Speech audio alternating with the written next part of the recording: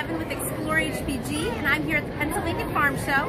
Now, the farm show is going to be open from today all the way through Saturday the 11th, so you've got plenty of time to come out. While you're here, one thing you might want to check out is the butterfly exhibit. So I'm here at Folks Butterfly Farm with David. David, you want to tell us a little bit about your butterflies? Sure. Welcome to our butterfly house. This is our mobile exhibit. This is a pair of monarchs. This is a female monarch. As you notice, she has no scent spots on her wings like the male does. She's actually covering up his scent spots. There they are. She also has wider veins.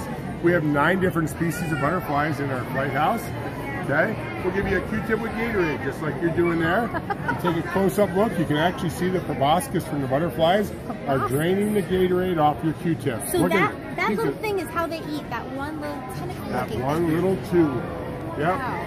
And that thing rolls right up under their head and stores away for the next time they're ready to eat.